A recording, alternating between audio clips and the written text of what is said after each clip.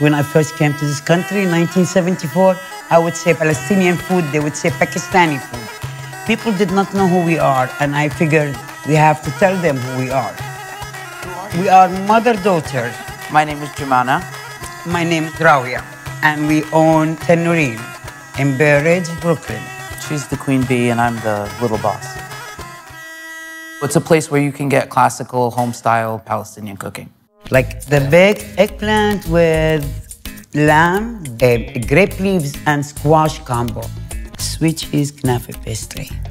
People feel they are coming into their own grandma's kitchen or mom's kitchen. And to me, that was very important. It's very much her expression of our kind of Arab hospitality. Our food is labor-intensive. Some of our meals takes hours to prepare. The more intricate Palestinian home recipes take a lot of preparation.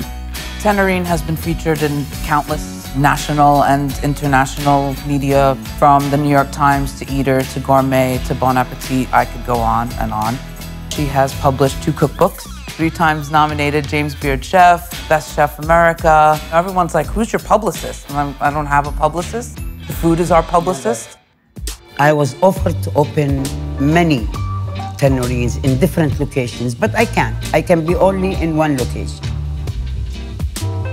So Goldbelly was like a gold mine coming to me, because it was a way for me to show my food out of New York.